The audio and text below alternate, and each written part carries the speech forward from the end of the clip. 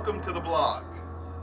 I'm Mike, and as you know, every day for the past 8 days I've been taking the Sovaldi medication. And today I feel great, as I did yesterday.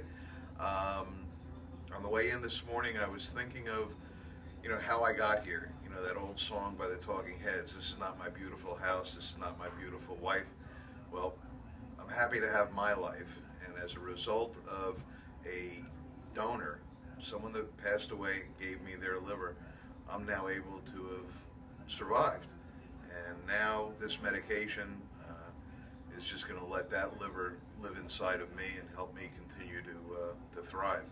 So everyone out there that's thinking of taking this medication, the side effects are not bothering me at all.